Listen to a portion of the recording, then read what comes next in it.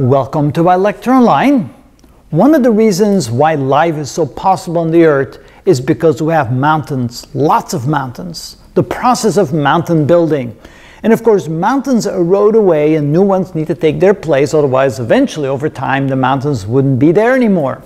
They wear away because of the rain and the wind, and all the rivers slowly grind down the mountain regions. So new ones continue to form on a continual basis through volcanic activity, and because of the land masses and tectonic plate movement, they continue to build up new mountains, and therefore we have mountains all over the world. Now, why are those mountains so important? Well, they in a sense catch the rain water. If it wasn't for mountains, there are a lot of places that would have far less water, one, and secondly, they store the water in the form of snow and ice and then slowly release that throughout the year. So if you take a look at this map, you can see that there's lots of places where there's a lot of mountains. And notice where the mountains are, that's typically where most of the people live, because that's where most of the water is available. Take Australia, for example. And no, this is not to the correct size, this is not to scale. I drew Australia a little bit bigger than I should have. But notice on the east side of the continent, there's some mountains there. And because of that, there's a lot more rain and a lot more water available. And the rest of the continent tends to be extremely dry. Water is very scarce, but their water is very plentiful in comparison.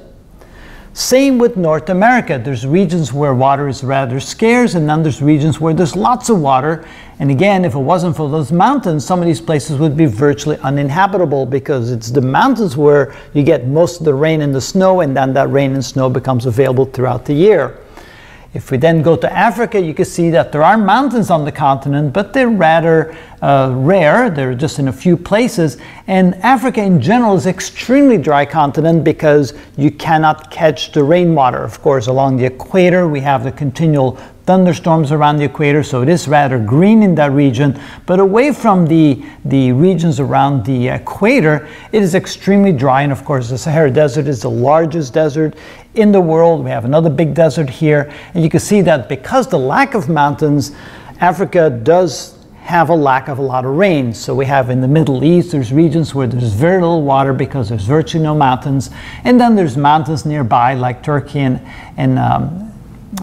Iran and so forth, where we have a lot of mountains quite high. They collect water, they collect snow, and then that water becomes available throughout the rest of the year. Same in Europe. In Europe, we have a lot of clouds that move across, but we have a lot of mountain regions, again, where a lot of rainfall then provides the water for all the rivers that flow through the continent. Same in the Scandinavian countries. Here we have the Appalachian Mountains. We see have a huge mountain range along the west coast of South America. Again, there's some very dry regions here which would make it impossible to live, except we have a lot of water coming out of the mountains with rivers that run all year long for water to be available. So you can see that again, we're here one more. You can see that in India, well, we do have the monsoon rains that provide a lot of water during that period of time through a lot of India and Southeast Asia. But again, the mountains right here do provide a tremendous source of water for a lot of the big rivers that come out of that region that provide water year round in that area as well. Again, mountains are key to storage places for rain. There's a lot of places, a lot of the springs of all the rivers around the world start in the mountainous areas. And so it is because these mountains are there that we have places to catch the rain.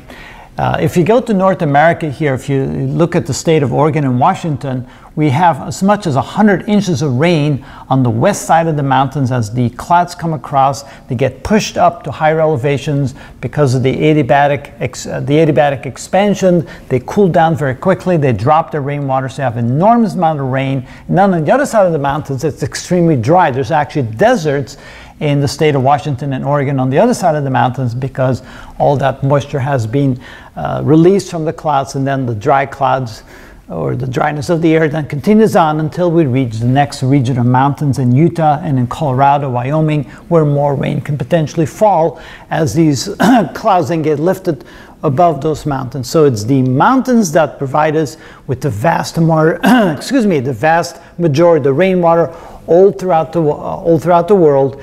And so again, the world is a special place with its unique features that allow life to live in abundance because of these vast regions of water, because of the mountains in the various places around the world.